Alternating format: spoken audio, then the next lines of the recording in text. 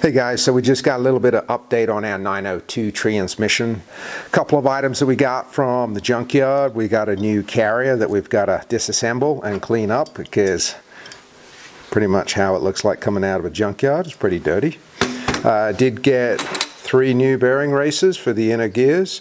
I did polish those up and check them. They all look great, so we'll be changing out our pitted ones.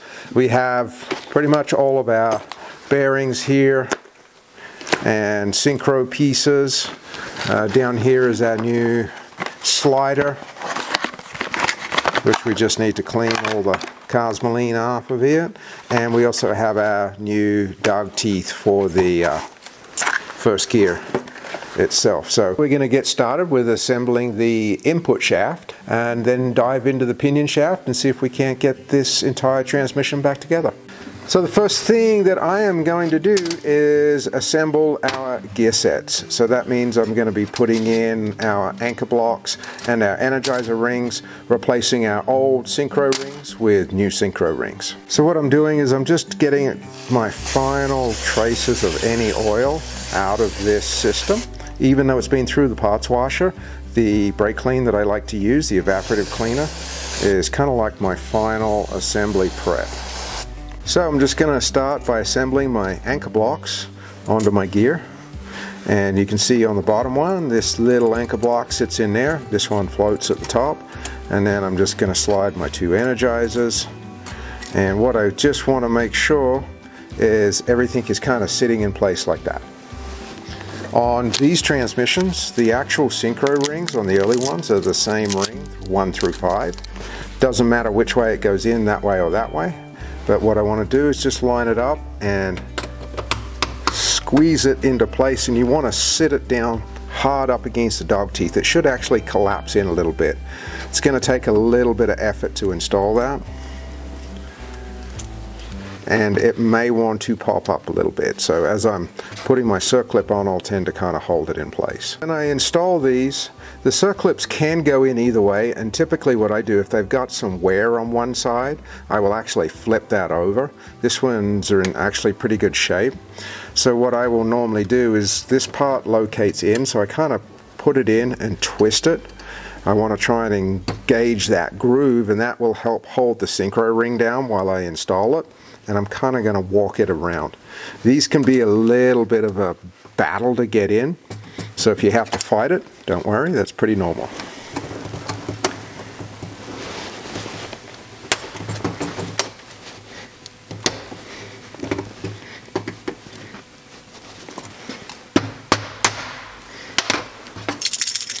Okay, so I worked it around in one direction, used my little hammer just to tap it down the last part, and then once it's in, I want to make sure that my synchro band turns, and there should be a fair amount of pressure on that. So that's first one done. I'm going to go ahead and do the next gear.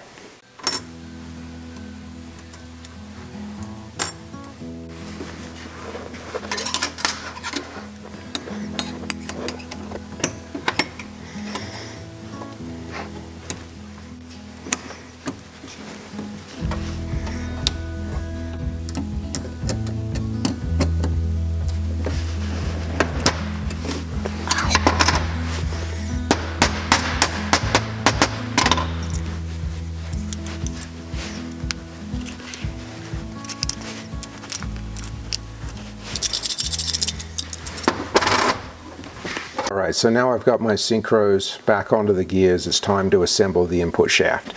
So I'm going to take these 2 parts on each one of these. These are the old bearings. We've got new ones, and these are our damaged interior bearing surfaces. And we're going to take these out of the picture. We've got our new bearings, which are a slightly different design than the older ones, a little bit stronger, much stronger cage. So we can slide these in here.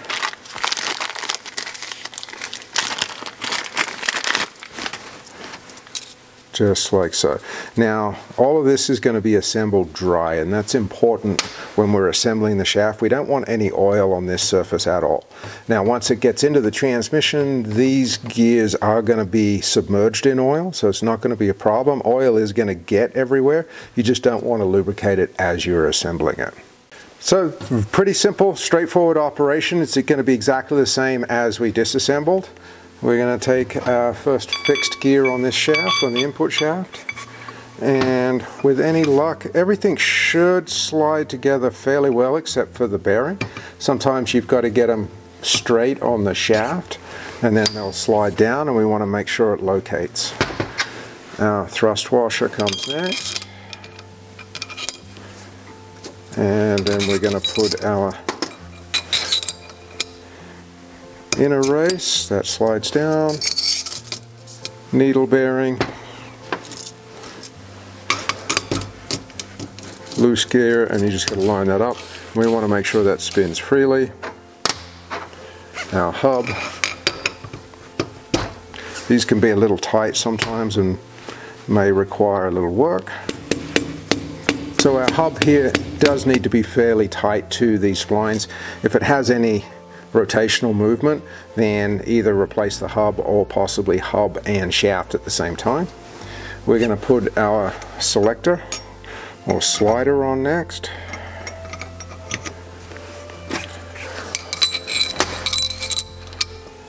Inner race, bearing, and then gear.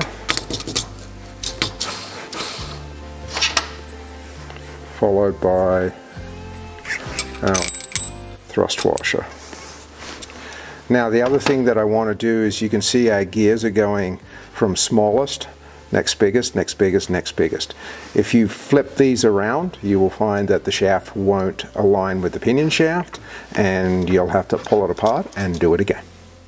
Okay, so we're going to be installing a new front bearing here, and if we unwrap this bearing, we're going to see that it's going to be coming with a brass cage on it, and also another outer ring. This is going to go in the front of the actual transmission case. If we look at our bearing, we can see this is our bearing cage. There's two sides to the cage. You have this side, which is the top part of the cage that has the little peen over pieces here that holds the cage together, and on the other side it's clean. So on these, you have to install them with this part of the cage facing towards the clutch disc. So when I put it on the input shaft, it's going to go like this, with our solid part of the cage up against our beveled washer. Now this is going to be an interference fit, so I'm going to heat this bearing to make it easier to install. You can also, if you like, put it in the press and install it that way as well.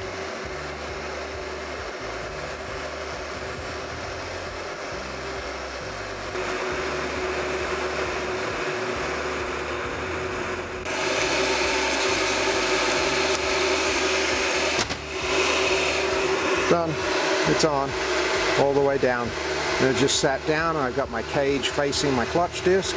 So now we're just ready for our new lock washer and our nut, and tighten everything up. Okay, so our lock washer has a little tab located right here.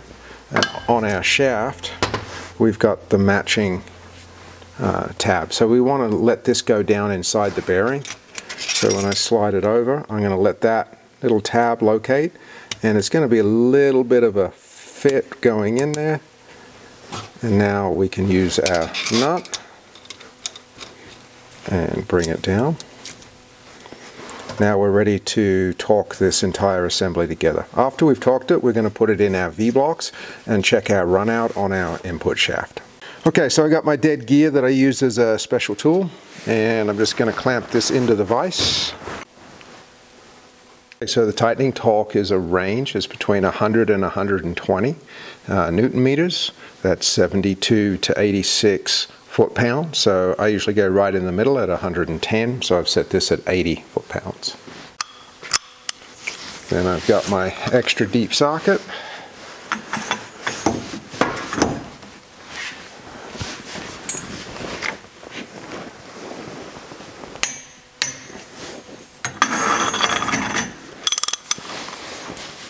I just want to make sure that everything rotates nice and smooth, which it does. Hit the brakes. Perfect. So now we're ready to set this into V-blocks. I'm not going to fold over my lock washer in case for any reason I need to pull the shaft apart. That's going to be the last thing I'm going to do. When we tighten the nut, often if everything isn't aligned perfectly, it can tweak this shaft slightly. we are looking for less than 0.1 of a millimeter in runout. The other thing important to do is use the front bearing. We don't want to set our V-blocks on this part or this part, because these components here may or may not be concentric or concentrically ground and will give us a false reading. So I'm just going to rotate and then look at my dial gauge. I've set it up with a 0. We've got some very small movement, way less than 0.1 of a millimeter. We're in like the 0.02. Now, if you did have more than 0.1 of a runout, Porsche says you can correct that by bending the shaft. So if you have, say, 1.3 is your runout, you can correct that using the press. Generally, though, it's not necessarily. So all I got left to do on our input shaft is I'm going to use a pair of channel locks, and I'm going to fold up our lock tab, and then our input shaft, we can set that off to the side and move on to the pinion shaft.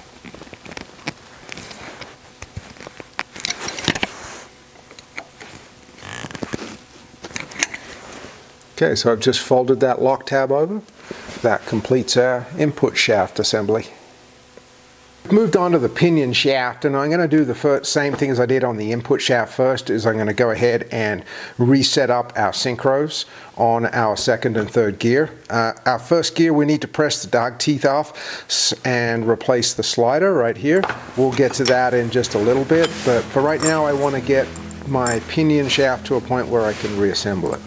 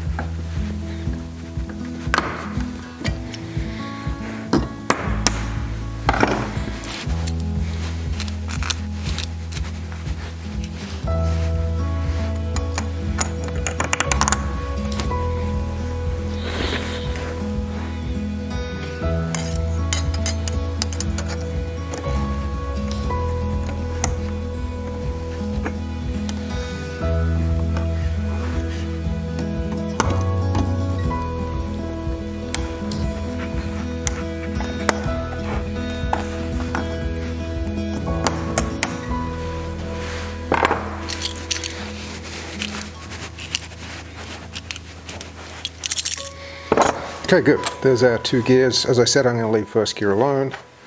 Go ahead, take my old synchros off and put them in my junk pile. Okay, before we start assembling our pinion shaft, we need to do our base pinion depth. Now, on the end of our pinion shaft, we've got two numbers. This number here, the 3060, that's going to be the matching number to match the crown wheel. And then this number here, we have minus 0.20. So this is the optimum running position that this pinion is designed to run against the crown wheel. So the shims that adjust our pinion depth are these shims. These are the 4 shims that we actually removed on disassembly. These set in between the first bearing and this large spacer, and what they do is they move the pinion. If our crown wheel's right here, they actually move the pinion in closer. So what I'm going to do first is I'm just going to measure how thick shim pack we had to begin with, and then we'll go and do the calculations on what thickness it should be based on what the Porsche numbers give us. So I'm just going to measure this in a couple of places. Okay, so I'm getting 1.58 to, I think I saw 1.75 was one of the lowest numbers, 1.78, so I'm just going to round it at 1.58. So to calculate our pinion shaft shim pack, what we need to do is kind of plug in some of our numbers. So we have a blueprint value, which is 63.5 millimeters.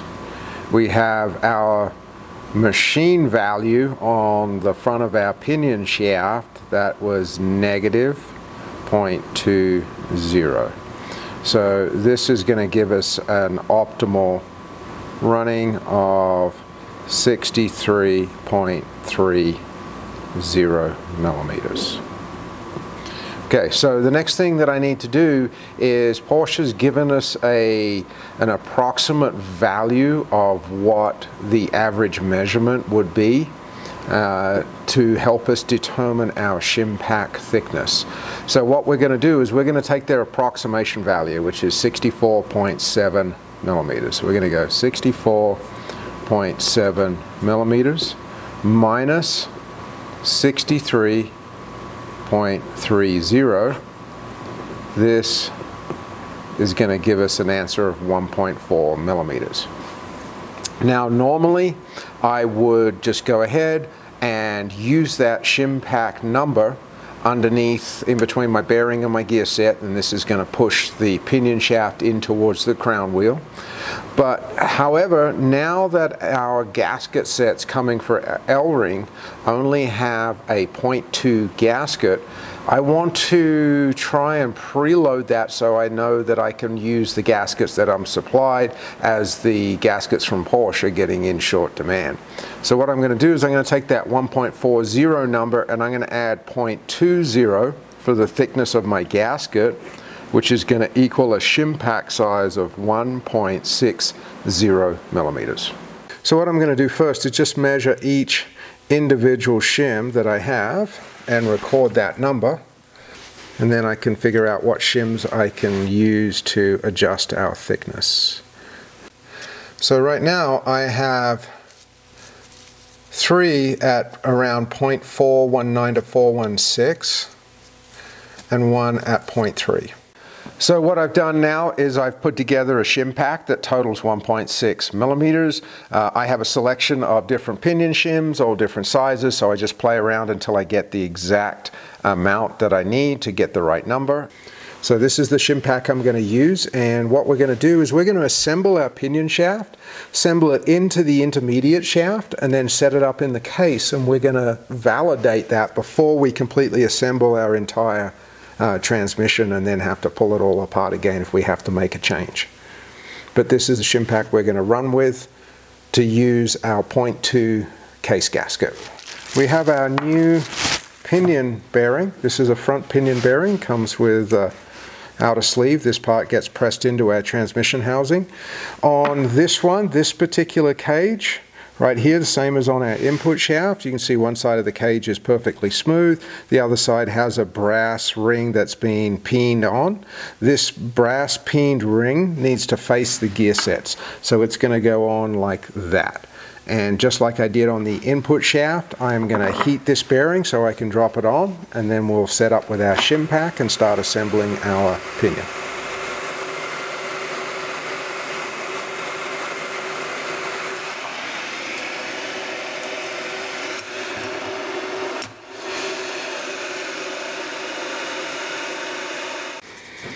Okay, so what I'm going to do first is my shim pack is going to go right there, followed by my spacer ring, and then the same as the input shaft, we want to assemble all of these gears dry.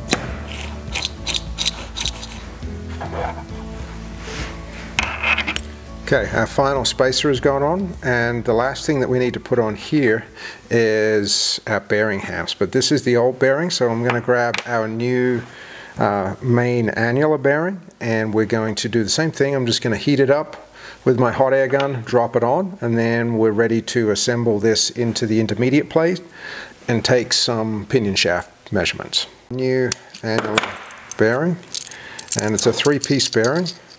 So we have this, which we're going to put into the intermediate plate, and then these are our inner pieces, so I need to heat this up and that'll drop over there, and then this one will come in on the back side when we assemble it all together. You normally press the second one in? Nope, I heat it. Oh, okay.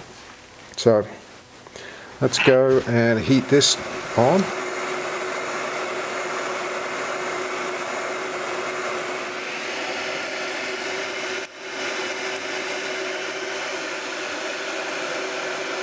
Before I can measure my pinion depth and hopefully see if my shim pack calculation worked out, I need to assemble my annular bearings, which this is the pinion side. I've also got to put the input side into here, attach the plate, torque it down. So we're going to go ahead and put this together now. I have our two bearings. We have our pinion bearing and our input shaft bearings. These are the bearings that actually hold the gear sets in place. These are also why they are usually the most expensive bearings that you have to replace. I'm going to heat the plate up to make it a little bit easier. It's quite cold in the shop today, and then hopefully our bearings should just drop straight in very nicely. So I'm just going to use my hot air gun to do this, and I'll probably sit the plate up so I don't get heat transfer into my metal table. Otherwise I will be heating for a very long time. Alright, so it's hot enough just to take a little bit of the coolness out of the plate.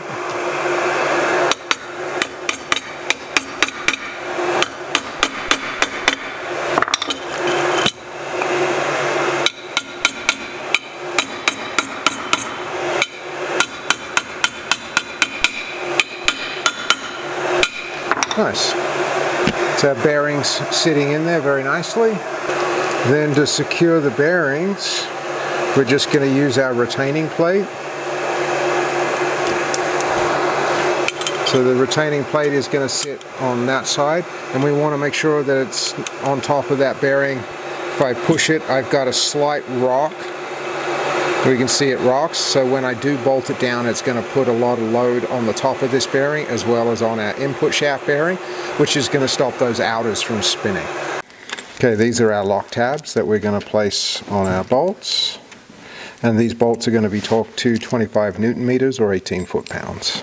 Okay, so I've installed my bolts with my lock tabs, and on these two I've kind of started them to bend up just because of where they lie.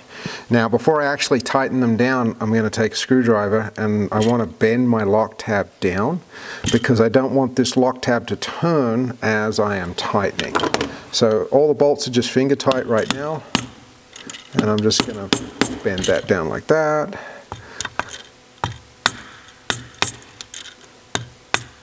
Same with that one. This one, it doesn't really matter which one you bend, just as long as it's one of them, just to keep it consistent. Now that I have my lock tabs kind of stabilized into place, and I'm not going to move around too much, I'm going to go ahead and torque everything down in just a quick crisscross pattern to 25 Newton meters. Okay, everything is torqued down, so our bearings are secured in the plate right now. So I'm going to just go ahead, use a pair of channel locks, see if we can just fold up that lock tab. Like that.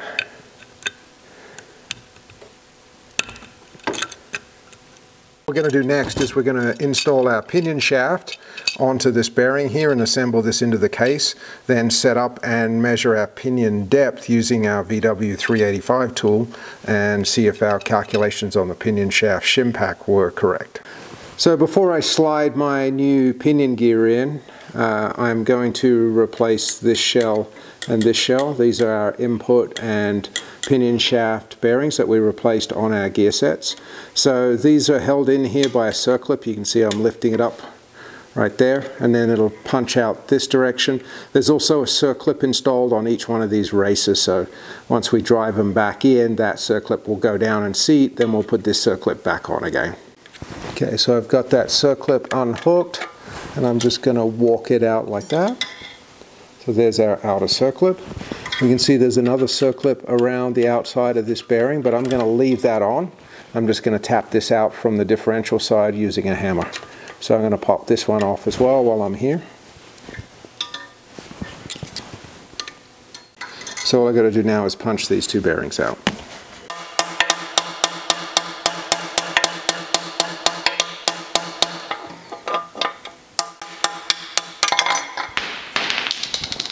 Okay, so there's our front pinion bearing. Kind of normal wear and tear on that one. But since we've gone ahead and put a new roller cage on, all I've got to do is circlip pliers, pull this circlip off, transfer it onto our other bearing, and tap it back in from the backside. Okay, there's our old bearing shell. Okay, there's our new circlip, or our old circlip transferred onto our new bearing, ready to install back into the case.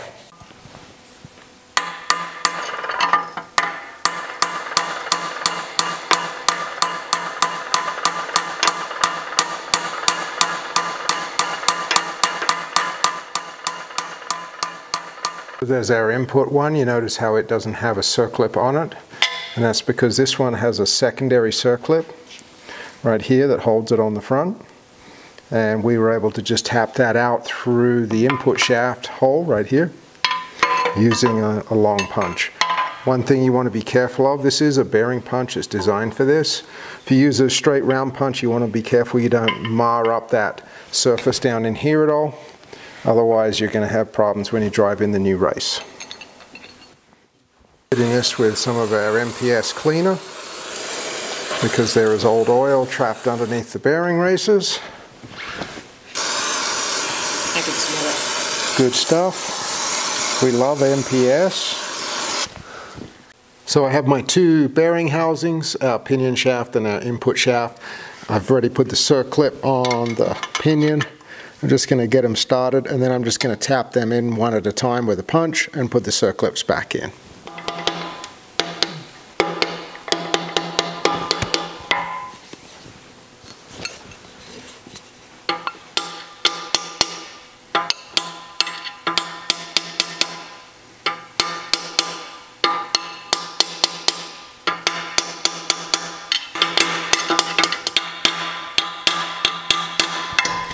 Okay, feels good, seated nicely.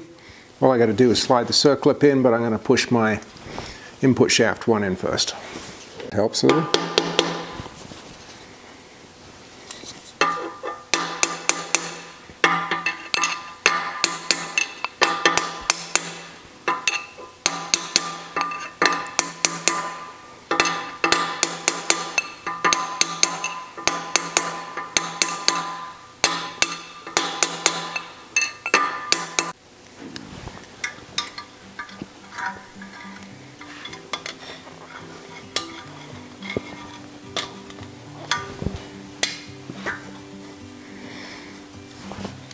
Okay, it's the first one snapped in.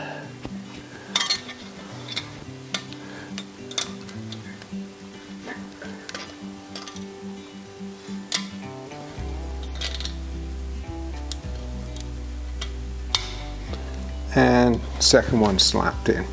So all I'm going to do is I'm just going to take a small pick and just push these just to make sure they're seated into the grooves next. Okay, it feels good. And that one feels good. So when they're seated, you should be able to turn them, and they should feel like they are expanded all the way out. And that's it. Okay, so this kind of wraps it up for this episode. We've got our input shaft all back together, we've got our pinion shaft all back together, we've got our bearings installed in our intermediate plate, as well as our bearings for our new input and pinion shaft outer races installed into the case. On our next installment of this series, we are going to set up the differential. We've done some of it right now with the shims down in here, but I'm going to show you how to use the VW 385 tool, how we go about setting it up. We're going to put the intermediate plate and the pinion shaft together without the input shaft for right now, just to do all of our measurements, and then once we've got our pinion depth set, we'll go ahead and then we'll reassemble all of the gear sets. So that wraps it up for this. Thanks for watching. Please like and subscribe, and catch you on the next one.